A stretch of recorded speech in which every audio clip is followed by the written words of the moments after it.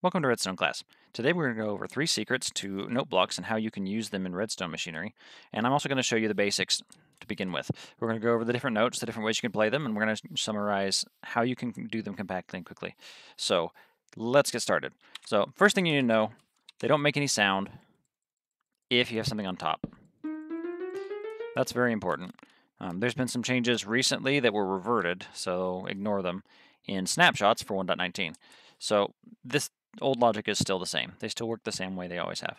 So something you should know about note blocks is there are 25 notes to them, not 24, because it starts as 0 and goes all the way up to 24. And so when you include that, you have 2 octaves up. So 12 notes is an octave, and so if I have from 0 up to 12, 0 and 12 are going to be the same exact thing. So 12 is F sharp, 0 is F sharp, 24 is F sharp. That's true for every other note, obviously, because they're in order. So if A is 3, add 12 to that, and 15 is going to be an A as well. And so they go in a rainbow so that you can see what color they are. They are a nightmare to figure out if you are not using Vanilla Tweaks resource pack. So go ahead and go get that if you want to play with these. Definitely recommend it. This section is going to be heavily dedicated to the homework because you need to get used to these if you're not used to them already. So let's take a look at the different sounds. So there are 16 different sounds.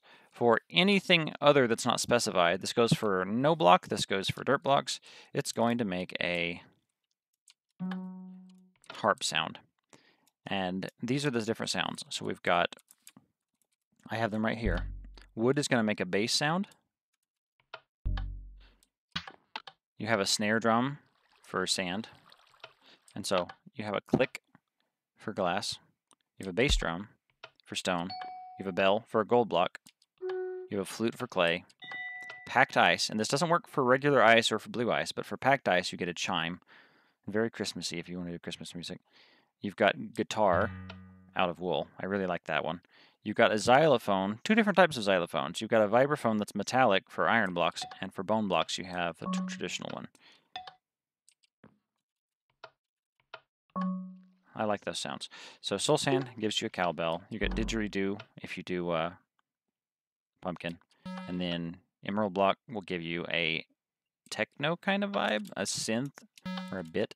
Those are kind of fun. I like those. You get a banjo for a hay bale, and then you get an electric piano playing for glowstone. So these are the different ones.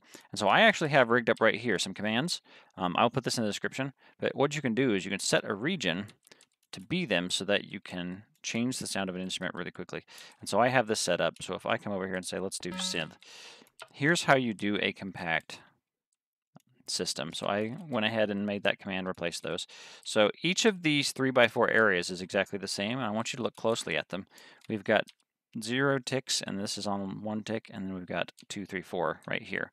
And so this setup right here is repeatable. It will allow you, if you put it into a block next to a note block, to cause the fastest possible play of note blocks. And so if you can understand how to do this, you can place note blocks slower. It's very common for people to just take them and put longer delays in between them anyway. But if you need to play a bunch of them quickly, isn't that neat? And I'll go ahead and show it to you in another sound. So let's do, we're going to do chimes. And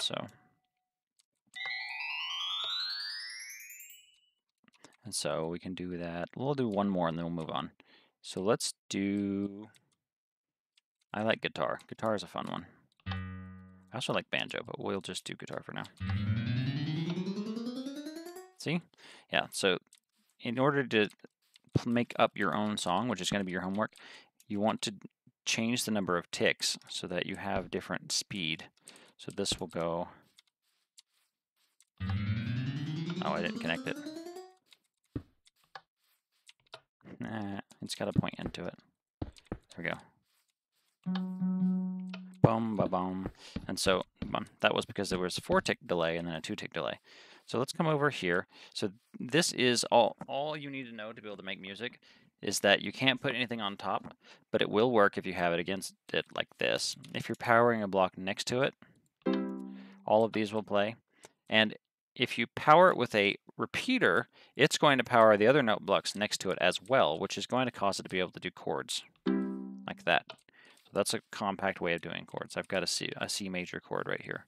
And so it's C, E, and G. All right, so let's move on to the fun stuff. So for redstone, so what you should know is that it's commonly used in flying machines because you can use note blocks as an update. And so if I right-click this, it moves. That's really useful for a lot of redstone components. So over here, there's two other things I want to show you. So the unique observer transmission that I see that makes this capable of other things in redstone components is not only will when you power it, will it cause an observer to trigger? So whenever this observer sees something and it's going to power this block, which powers it, not only does that work, but also when you change the block underneath it to something else, it will also submit a signal. So it actually serves as a downward or diagonal block update detector. If you're ever in a pinch in a redstone machine, there might be a way to do this. Isn't that wild?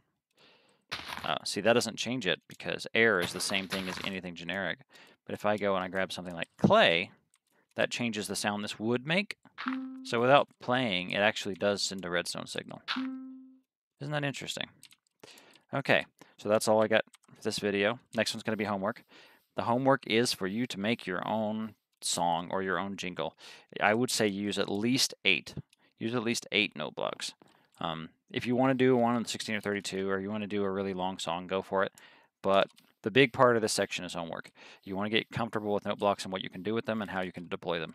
And so I would say go ahead and do that. And in the homework video, I'll go ahead and do one live and show you how you figure out what notes to match without using any external programs. And again, if you haven't, look into vanilla tweaks because they're way easier to use if you have these displays on the side. I'll put a link in the description to that. Have a good rest of your day. Class is dismissed.